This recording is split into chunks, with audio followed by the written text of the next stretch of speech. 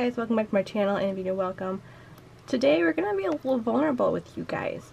I wasn't planning on filming today, so I'm not in camera, which is why we're just kind of staring at Potato right now. So, as you guys know, I'm trying to get a room tour up for you guys.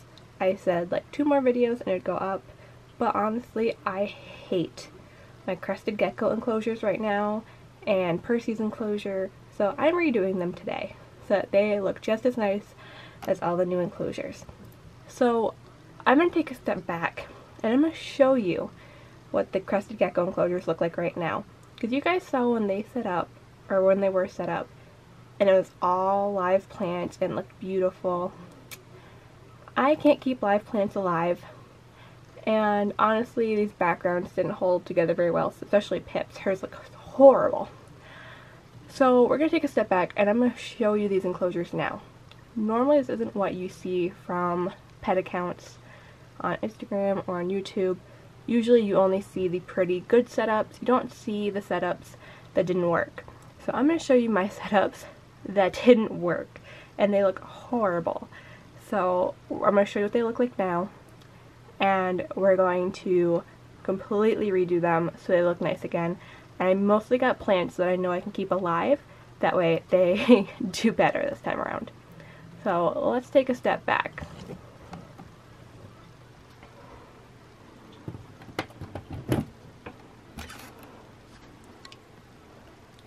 Okay, so here are my Crested Gecko enclosures.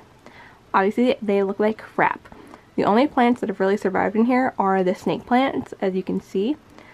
I ended up putting these fake bromeliads in to add some color because just everything died. She's got these fake pink plants to make it look nicer. I also tried to fill this hole because I hate that she hid in it. I could never get to her.